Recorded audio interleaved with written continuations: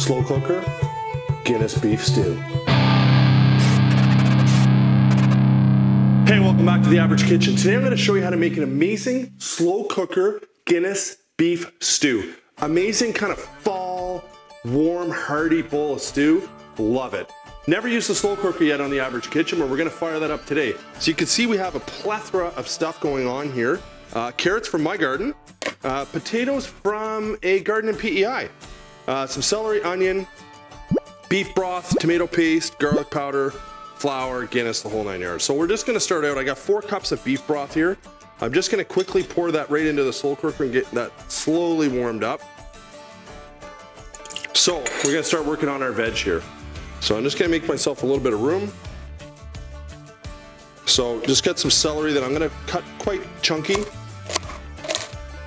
And we could already just start throwing all this into the mixture here. Again, onion we'll cut chunky. And we'll try to make everything somewhat consistent as far as the size of potato, the size of beef, so on and so forth. So everything looks pretty uniform. The potatoes I washed, I'm not going to peel them.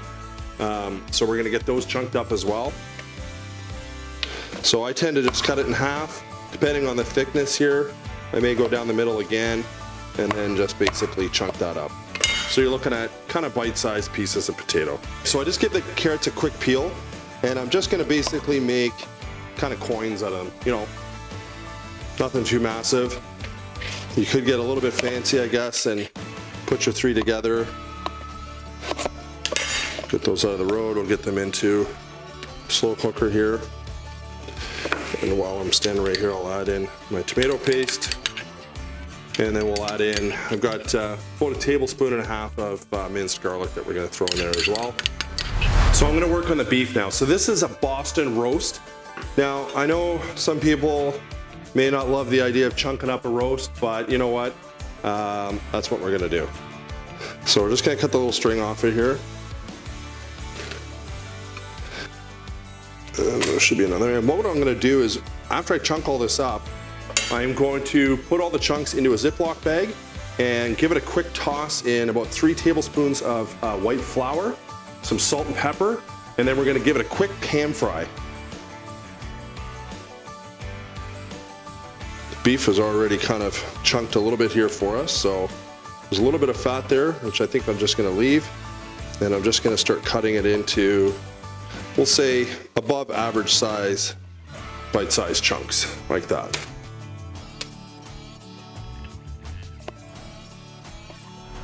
So just finishing off cutting up the beef here, again, just into somewhat bite-sized chunks.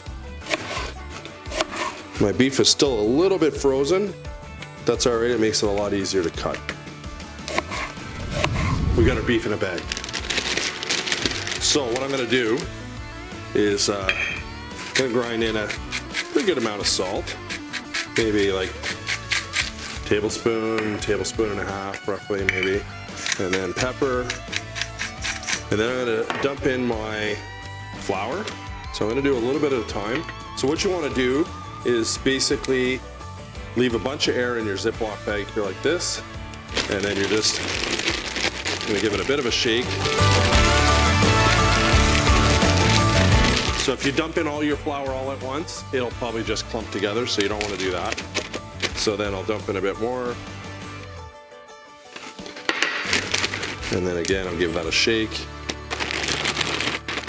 So now I'm gonna get a really hot pan going with some avocado oil that has a very high smoke point.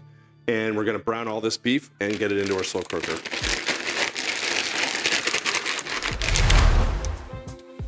Okay, so pan's getting nice and hot. The flour is gonna do 2 things. It's gonna coat our beef, which is gonna be nice, but it's also gonna help thicken our stew a little bit.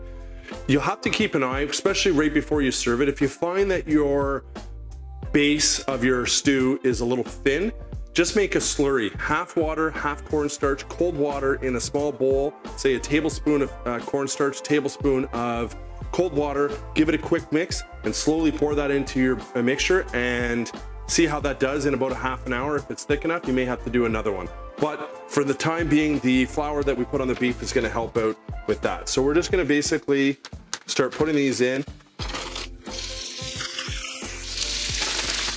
And we just wanna get them all browned up. So you can put enough in your pan, but you don't want to overload the pan so that you can't mix things up or give them a stir.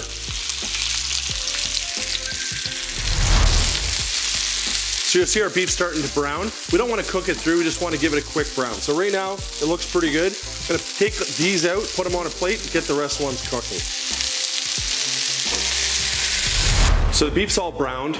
I should make a note that you can use really any cut of beef that you like here.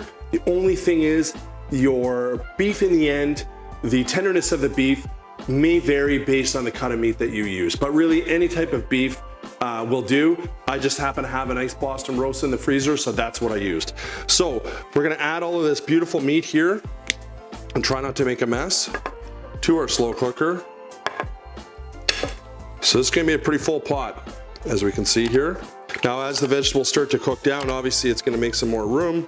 And I should add as well that this meal, this size, this amount of meat and vegetables easily could give you, I'm gonna say 8 to 10 hearty bowls of Guinness stew.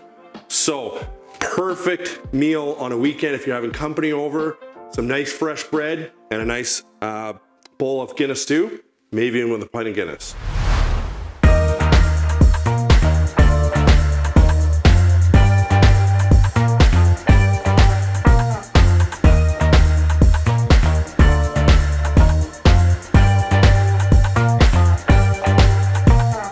The other thing I want to add as well is this is probably going to take on medium to low in a slow cooker, depending on your slow cooker, we'll say 6 to 7 hours, low and slow. Taste during the process, see how it tastes. You may want to add salt and pepper to the level of salt and pepper that you like. Hope you enjoyed it. Hit the notification bell, subscribe. We'll see you on the next one.